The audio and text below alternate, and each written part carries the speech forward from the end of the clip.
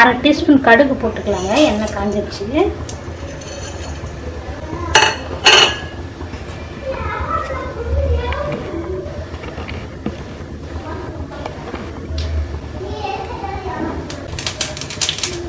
இப்போ சீரகம் சேர்த்துக்கலாங்க. 1/4 டீஸ்பூன் சீரகம்.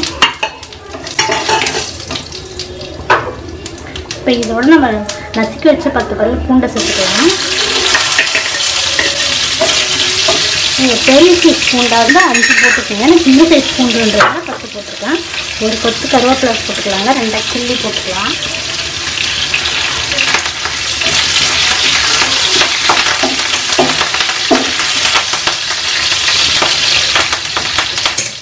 அப்புறம் நம்ம தண்ணியை வச்சுட்டு வாழைக்காவை சேர்த்துக்கலாங்க.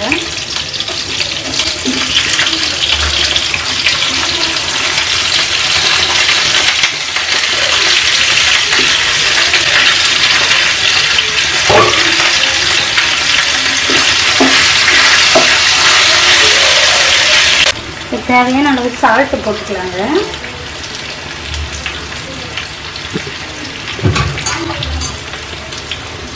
கூடவே மஞ்சள் பொடி ஒரு 1/4 டீஸ்பூன் சேர்த்துக்கலாங்க.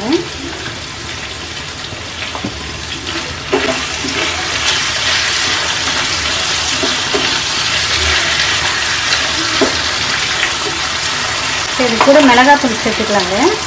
நான் குழம்பு மிளகாத்தூள் எடுத்துருக்கேன். 2 ஸ்பூன் சேர்த்துக்கலாங்க.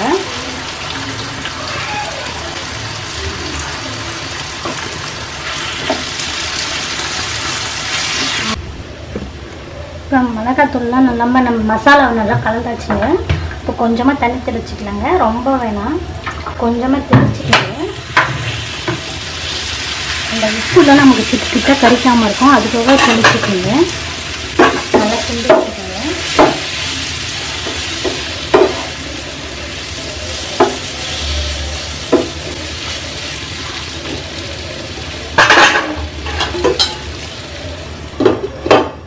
ஒரு 3 நிமிஷம் மூடி போட்டுடலாங்க. அதுக்கப்புறம் நம்ம திறந்து பார்க்கலாம். அது 3 நிமிஷத்துலேயே நல்லா வெந்துருங்க. நம்ம நைஸாக கட் பண்ணதுனால.